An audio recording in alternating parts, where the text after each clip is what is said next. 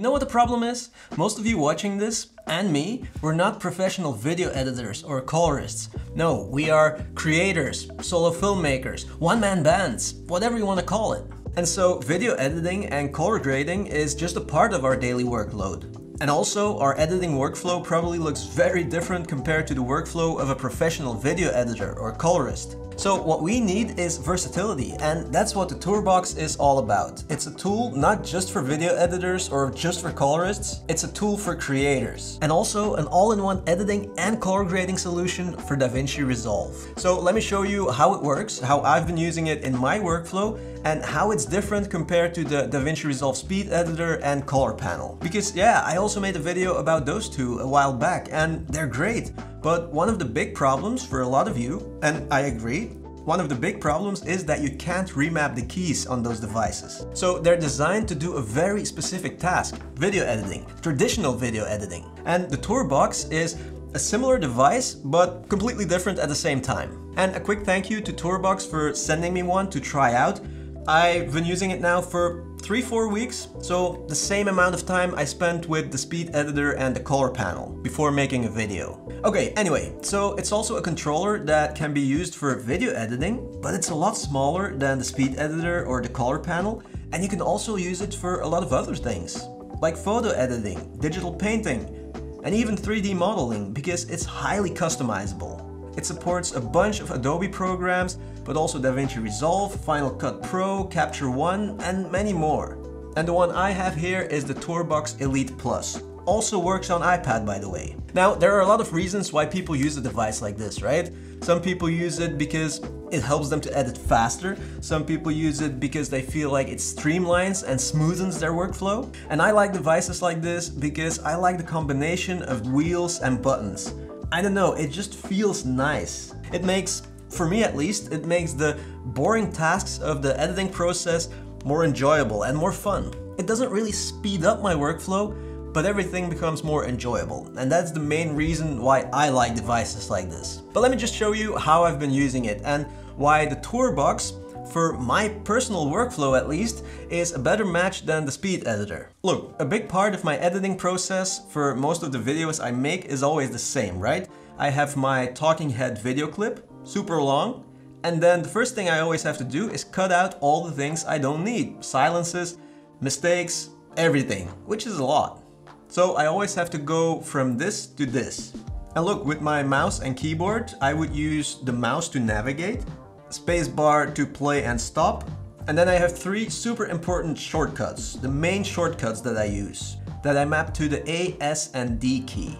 A is trim start to playhead, S is trim end to playhead, and D is just a cut, making a cut. And so usually it goes navigate with the mouse, make a cut, then spacebar to play the clip, to see where the part is that I need, then go back a little bit, hit start and stop, and then trim start to playhead.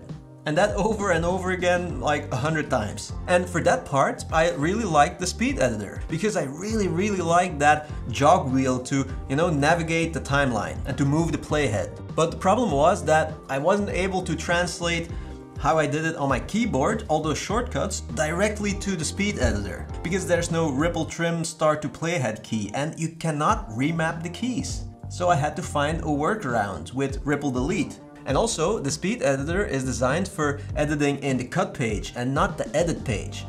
And so yeah, it took me a while to get used to it. Eventually I did, and it was great. But with the Tourbox, because it's so versatile and highly customizable, I was able to map all the shortcuts that I was using on my keyboard directly to the Tourbox, to all the buttons and dials. And so right now, I have it set up like this. This button is ripple trim start to playhead. This one is end to playhead. The dial I use to move the playhead frame by frame.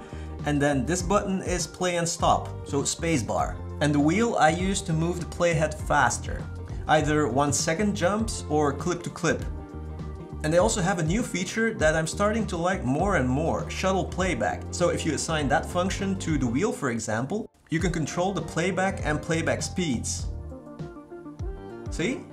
It's pretty cool. And I really like it that With the Tourbox, I can use my left hand to do everything on the Tourbox, and I use my right hand on the mouse. Because with the speed editor, you actually need both hands on the speed editor, but I still always use my mouse. And so yeah, I like this combination Tourbox mouse. Now, I have to say, while the dials and the wheel on the Tourbox, they feel really nice, right? They also have haptic feedback, so they click if you want. You can turn it off also. But the jog wheel on the speed editor, that heavy hockey puck feeling, you know, it's just so smooth. It just feels like a tiny bit better. But then the overall experience, well, I have to say, for my personal workflow, the Tourbox wins. I didn't need a few weeks to get used to it, and that's because, yeah, like I said, I'm not a professional video editor, I'm a creator. I have a very specific creator workflow, I guess.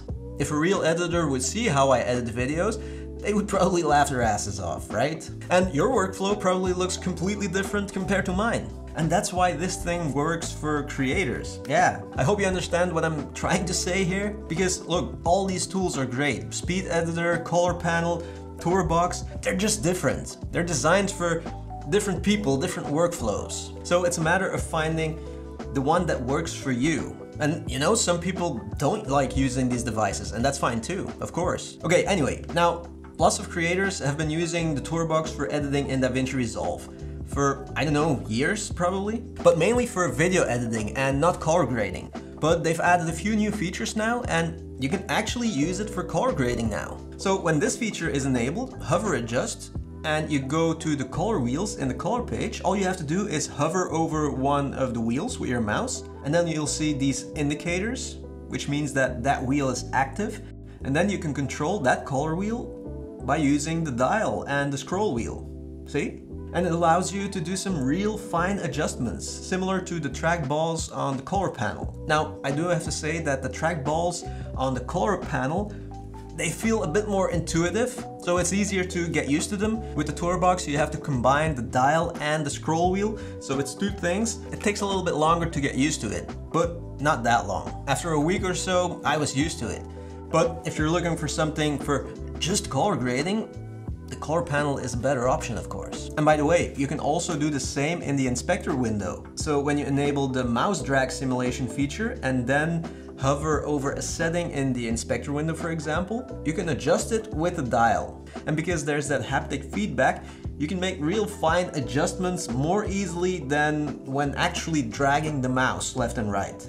It's a really cool feature. But yeah, look, I'm only using like 10% of the capabilities of this thing, and that's the main difference compared to the speed editor. The versatility and customizability of this thing is incredible. The speed editor and color panel, they're great too, excellent even, but they like push you gently into a professional, traditional workflow. You know what I mean? So in the end, it shouldn't really be a difficult decision if you're like still in doubt between the speed editor and Tourbox. All you have to do is look at your workflow. What's your daily workload, your editing process, and that should give you the answer. I hope it helps. Thank you so much for watching, and see you in the next one.